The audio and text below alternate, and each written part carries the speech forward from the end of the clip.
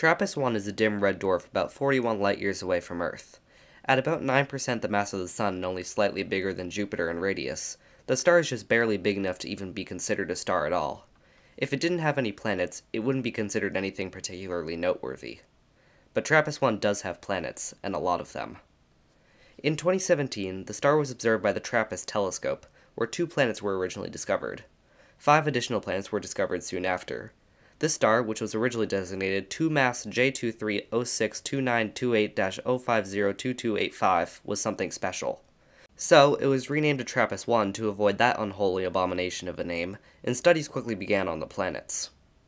All 7 of TRAPPIST-1's planets are about the size of Earth, but all the videos I've seen about them don't go into much depth. When mentioning TRAPPIST-1, people seem to exclusively talk about its potential for life, skipping everything we actually know about these worlds. I want to change this. Welcome to the second episode of my Grand Tour series, where I go over individual stellar systems and their planets in more depth. Episode 1 of this series, a Grand Tour of Alpha Centauri, is linked in the description. TRAPPIST-1 is an extremely interesting system, but there's dozens of other systems equally as interesting, if not more so. So, if you have any systems you think deserve their own episode, put them in the comments. With that out of the way, there's a few things we need to know about the star before we talk about the planets. TRAPPIST-1 is a red dwarf, and an old one. The estimated age of the system is somewhere between 5 and 9 billion years old, meaning TRAPPIST-1 is ancient. Because of this, it's calmer than most red dwarfs, like the notoriously deadly Proxima Centauri. That star has probably stripped away the atmospheres and oceans of Proxima b, if it ever had them in the first place. So, the planets of TRAPPIST-1 have a higher chance of having atmospheres than most red dwarfs currently. But TRAPPIST-1 was likely much more active in the past, meaning the planets might be airless anyway. But this isn't confirmed, and right now, we don't have very good measurements of the atmospheres of the TRAPPIST-1 planets. Before I get into the planets, I should mention that I will be working with the best possible data I can find, as of May 2024.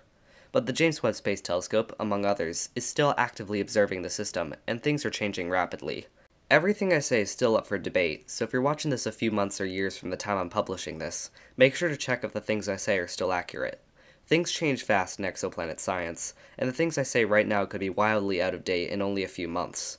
That being said, I'll try my best to remain as accurate as possible when describing what the worlds of TRAPPIST-1 could be like. With that out of the way, the planets of the TRAPPIST-1 system are extremely close together. All 7 worlds are closer to the star than Mercury orbits the Sun, and some aren't much further apart from one another as Earth and the Moon are apart from each other. TRAPPIST-1 is more comparable to Jupiter's Galilean moons than our solar system, orbit-wise. Each planet in the system is easily visible in the skies of others, some dwarfing the Moon and Earth's sky. The skies of the TRAPPIST-1 planets likely look incredible, with several planets visible at all times. But what do these planets actually look like?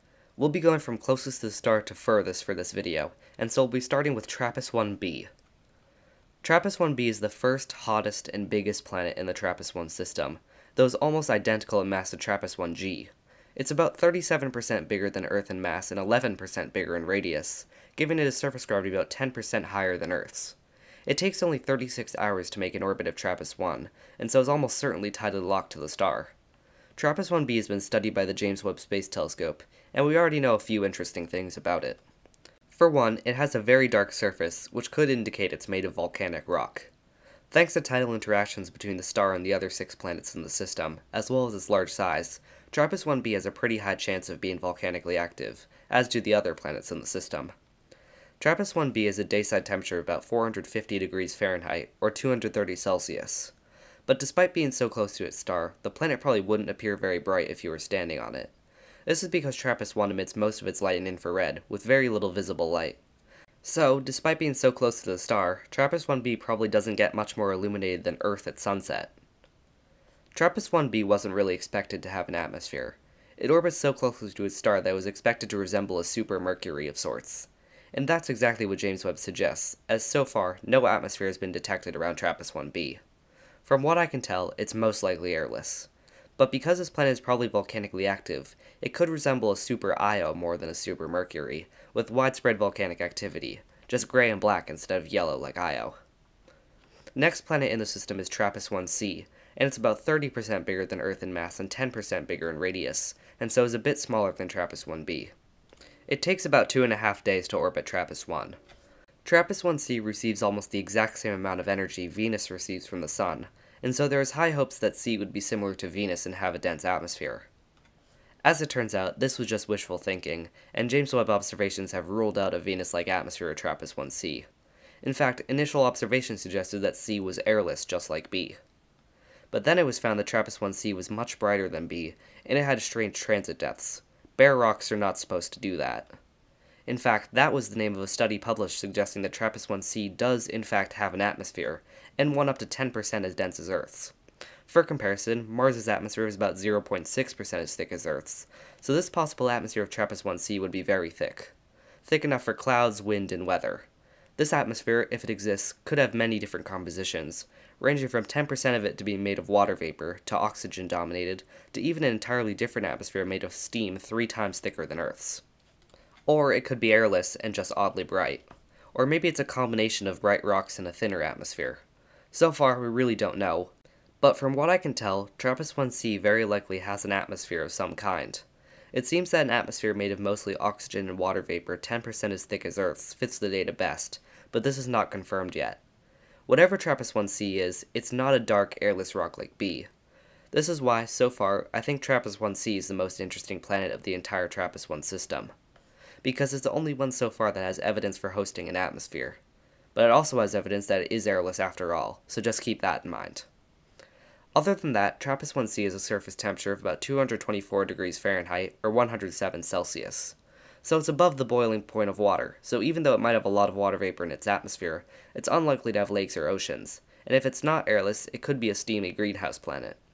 But this is all theoretical, as we don't yet definitively know what the environment of TRAPPIST-1c is like.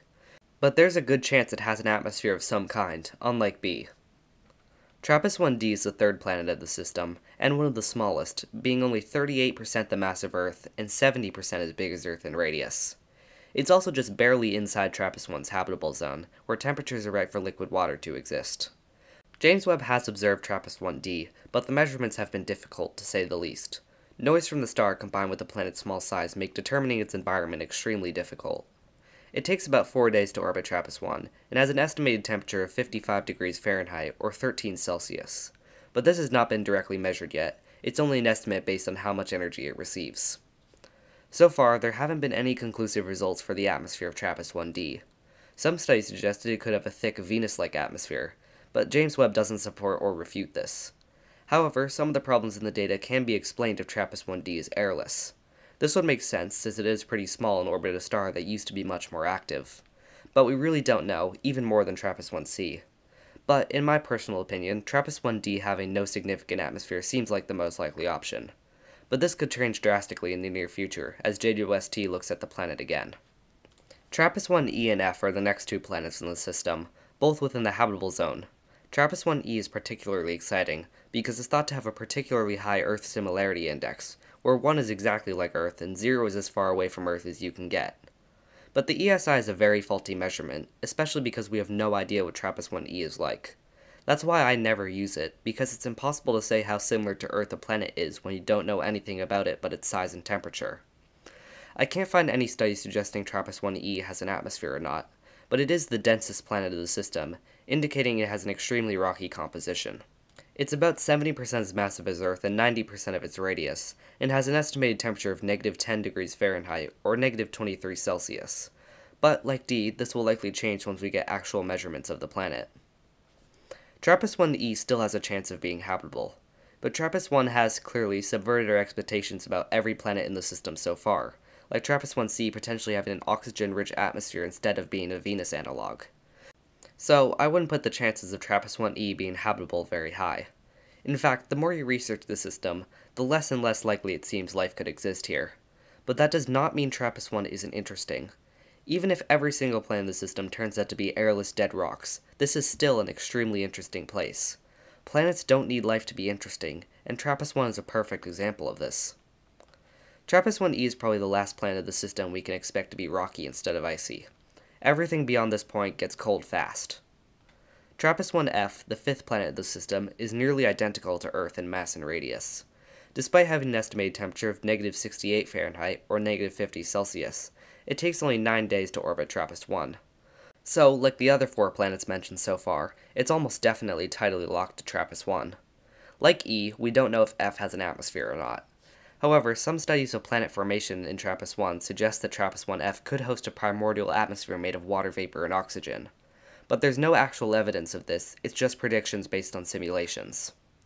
TRAPPIST-1E and F, along with H, are the least studied planets of TRAPPIST-1 system, so I really can't say a lot about them. However, the next planet, TRAPPIST-1G, is much more interesting. The reason we haven't gotten results on TRAPPIST-1D, E, and F yet is because the star has been interfering with measurements. But we seem to have gotten lucky with G, because we actually got some conclusive results about this planet very recently. We know that TRAPPIST-1G does not have a thick atmosphere similar to Venus, or one similar to Titan. However, an atmosphere similar to that of Mars is possible, and it could also be airless like B. This actually causes some problems for the rest of the system. TRAPPIST-1G is the second biggest planet in the system, very close in size to B. And it's much colder, so should have much better chance of holding on to an atmosphere.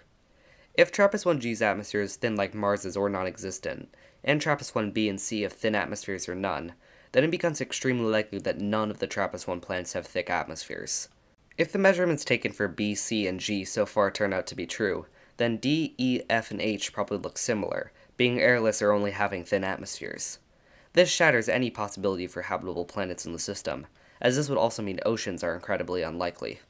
But TRAPPIST-1G's results are not confirmed yet. The study talking about G's atmosphere is yet to be officially published as of the time of making this video, so we'll just have to wait and see. TRAPPIST-1H is the last planet of the system, only being 32% Earth's mass and 70% its radius. It takes just 18 days to orbit TRAPPIST-1 and has an average temperature of negative 150 degrees Fahrenheit, or negative 100 Celsius. This is between the temperatures of Mars and Jupiter in our solar system, so TRAPPIST-1H is likely covered in ice. Because this planet is outside the habitable zone and difficult to observe, there haven't been any definitive results on its environment. But, if I had to guess, this could be a world pretty similar to Europa or Enceladus, with large geologic activity from interactions with other planets. But so far, we don't know. There are no other planets confirmed to exist in the TRAPPIST-1 system beyond this point. The system is in a very delicate balance, so the presence of additional planets could throw the whole thing off. So, planets beyond TRAPPIST-1H are unlikely to exist. TRAPPIST-1 is, as I've hopefully shown so far, one of the most interesting systems in the whole Milky Way. But we know next to nothing about this place. JWST isn't starting to show what the worlds of this system are like, but it's going to be a while before we know anything more than what I've said in this video. TRAPPIST-1 is still an incredibly new discovery, and there's still a lot to learn about it. While life and habitable planets are seemingly very unlikely in the system, that doesn't make it any less interesting. Thank you for watching. If you enjoyed, check out the rest of my Grand Tour series, as well as my videos about exoplanets and space colonization.